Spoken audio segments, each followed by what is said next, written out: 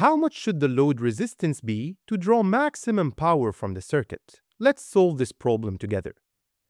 In maximum power problems, we have to find the Thévenin equivalent circuit with respect to the load resistance in question. So we'll detach RL here, find the Thévenin equivalent with respect to A and B, and set RL equal to R Thévenin for maximum power. Usually, we would get R Thévenin by finding the equivalent resistance with respect to A and B. Independent sources would be deactivated, but the problem is that we have a dependent source here, so we'll have to use another method. We'll start by finding the Thévenin voltage, the open circuit voltage between A and B. Let's use nodal analysis for this. B will be our reference node. We have this incoming current. Part of it goes down here, and the remaining... Wait, the 4 ohm resistor gets no current because there's no path for the current to flow.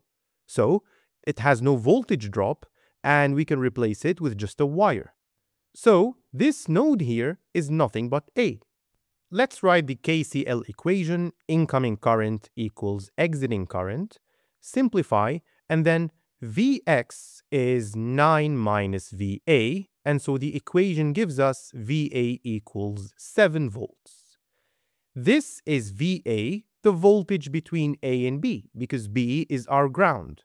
So this is the open circuit voltage we're after.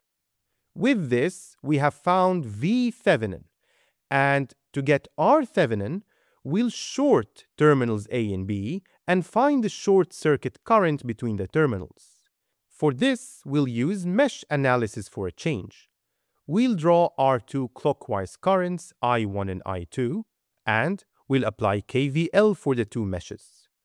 For mesh 1, the equation simplifies to I1 minus I2 plus 4 Vx. Vx is 2I1, so the equation purely in terms of the mesh currents becomes 9I1 minus I2 equals 9.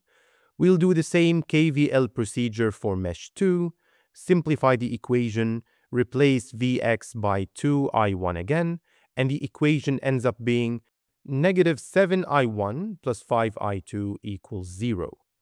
We'll solve the system of equations, and I2 is the short circuit current we're after.